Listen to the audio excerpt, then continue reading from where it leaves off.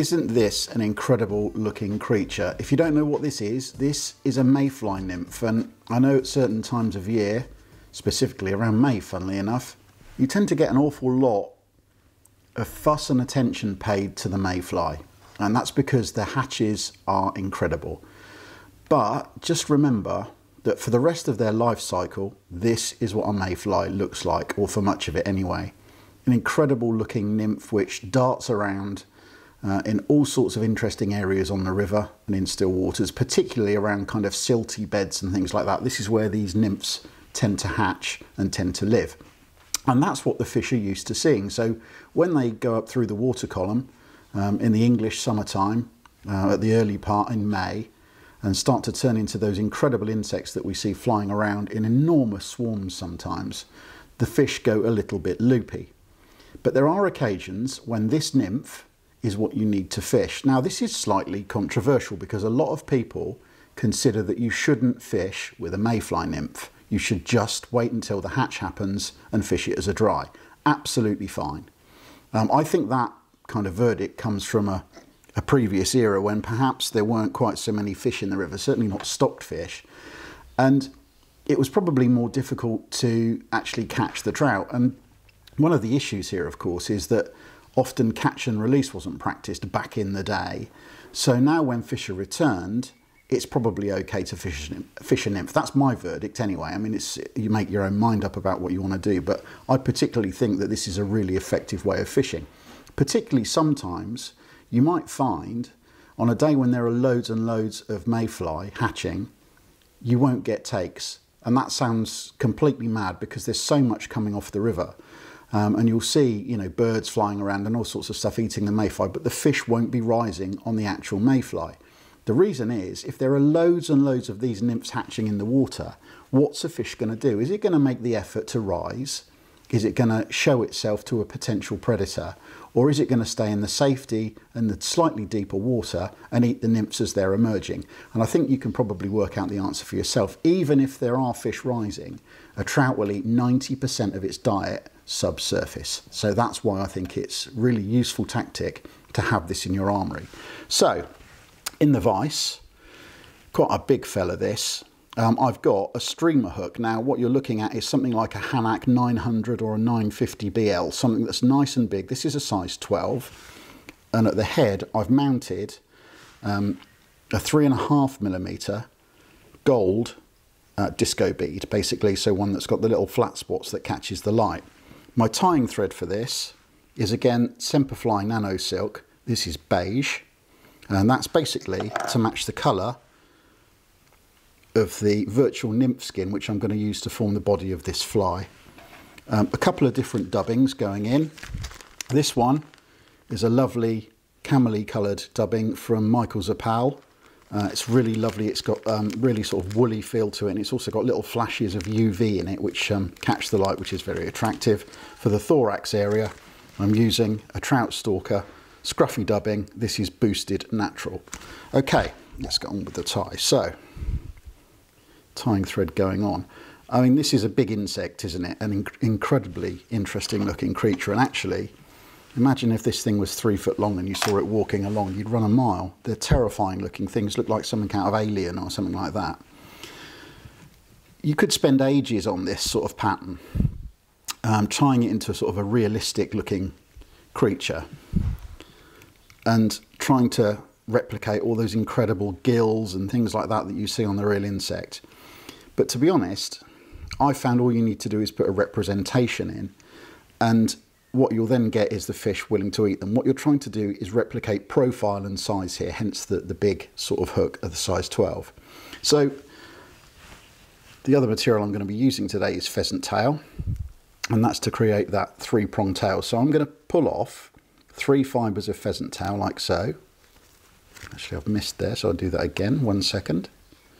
Just brush out 3 fibres of a light coloured pheasant tail, this one is. And I'm just going to rotate it around so they're facing upwards rather than facing down. And I'm just going to lay that on top and tie it in. Catch it with my tying thread. And I'm just going to manoeuvre those around so they're all lying on top. And you can already see that they're splaying out nicely. quite a long tail on this fly because it's trying to imitate the profile of the real insect. Just going to go down to the end and catch those all the way, just past the hook point. You can already see they're splaying, but I'm going to go underneath with a little pull and just kind of make a 3-pronged tail. Now, because this is a slotted tungsten bead and this is a streamer hook, so it's not a jig hook, you've got a slight issue with the bead falling down. So what you've got to do is use the materials to make sure the bead stays at the head, and this is the first part of that process. So as I start to tie those fibres in, you'll notice that they make the bead sort of swing round and kind of pinch it to the front of the hook. A little bit fiddly. The more of these materials you put in, the more it embeds that bead. And you can just now see that the pheasant tail fibres are sitting at a right angle because they've gone inside the little slot at the front of the tungsten bead. So that's a helpful thing. Now the next thing I'm going to do is I'm going to start to use these pheasant tail fibres to build up the profile of the kind of the fat bit of that incredible looking mayfly nymph. So I'm just going to fold those fibres down and just take my thread back to about there and just do that a couple of times. Just keep folding it back and forward so you start to build up. Don't worry about the bead pinging round a little bit at this stage. It will hold in place, I promise you, eventually. But you can do this a couple of times depending on the length of the pheasant tail fibre you've got. I've got one more in that, I think. There you go, just about. And again, you can see that it just kind of corrects the lay of that bead. And I'm just going to trim off those little ends of that pheasant tail. So I've got a little bit of a taper and an interesting shape at that thorax end. The next part of the process is to introduce a ribbing material. Now, what I'm using is something called Nymph. This is a product that was designed actually for making tiny little nymphs, and essentially what I really like about this is, firstly, it's the right colour, so it's kind of a darkish brown, but again, it's got that little bit of UV embedded in it, so a little bit of the violet colour, which is very attractive. And I'm just going to use that as my ribbing material. Just going to, again, tie that in all the way to the end, keeping that nice taper all the way down this fly.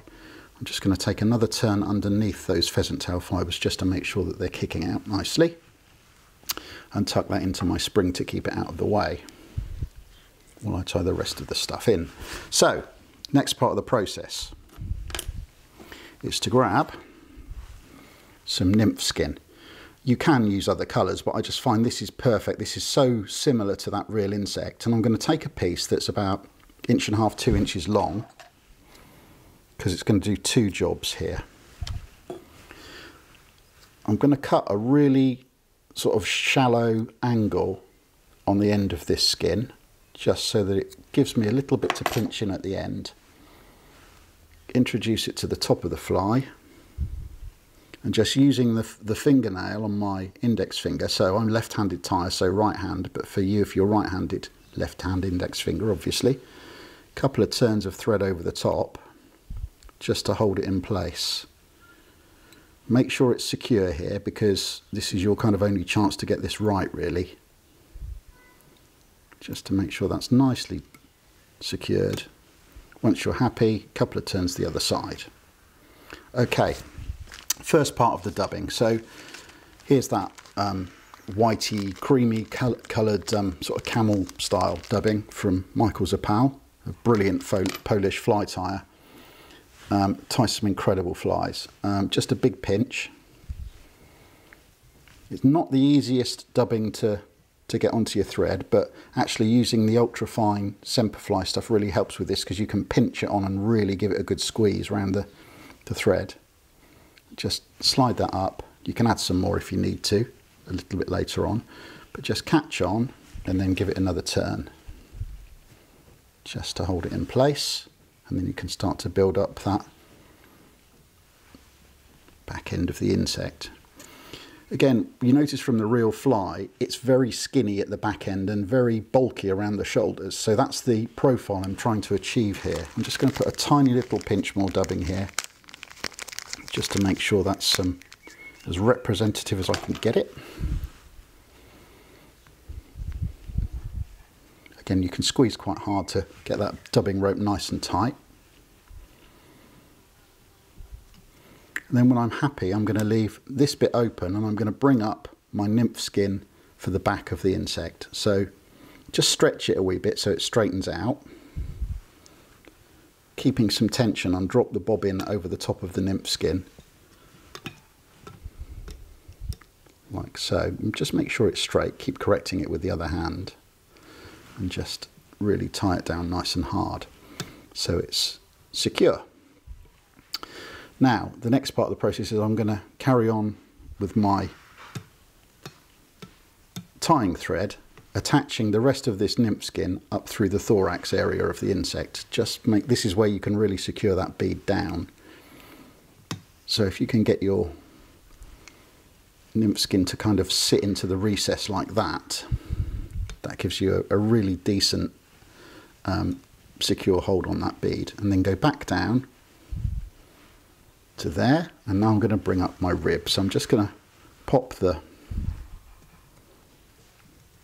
ribbing material out of my spring, and in nice even turns I'm going to create that rib. Such a distinctive feature on both the mayfly and on the nymph itself, and doesn't that look great already? That taper's lovely, and it just squashes down that nymph skin and gives you a really realistic looking back area. So secure that down with the tying thread again. The reasoning I'm using this Semperfly, by the way, and especially in this colour, is that it really disappears really well inside this pattern. Just going to trim off there, and then I'm just going to bring the tying thread up to the head of the fly this time, and I'm going to create a dubbing loop. Now I am actually going to finish off the tie in the middle of the fly, so rather than putting my whip finish at the head, the whip finish will happen in the middle of the fly. So the first thing is to form a loop, not a big one, but I'm just going to use 2 fingers, wrap my tying thread around it, and just a couple of turns over the top to form a loop. And then what I do is I pop my bobbin around the other side of the vise so it's out of the way. And I'm going to spin some dubbing using this thing. Now this is a homemade dubbing spinner, which is essentially a coarse fishing plummet with a lure swivel, and I've clipped the hot top off of a hook. You can see all sorts of threads wound around it. This has spun a million bits of dubbing, but it just means that you can drop that onto your loop and it will hang so you can spin your dubbing. Now, as I said, boosted natural, really nice and spiky, all sorts of different colours. And I'm going to take a decent pinch, like so. I'm going to introduce that into that open loop. Just make sure it's nice and even. Slide it right up to the top. You don't want too much excess here. Then I'm going to, with my finger and thumb on my left hand, I'm going to pinch the bottom of the loop, and then I'm going to spin that weight with the hook on it at the bottom. You can probably just see that in the bottom of the frame spinning around. And when I let go of it, it spins the dubbing into a lovely spiky rope. Just one more spin. Now what I can do is I can use that to turn that dubbing around the thorax area back towards the central portion of this fly. Perfect. And leave it there one more turn, and then I can get my bobbin back again and just tie that off. Like so, and trim away the bottom part of the loop. So that's nicely secure. I mean, look at it, it's springing out all over the place. Isn't that brilliant? Look at that.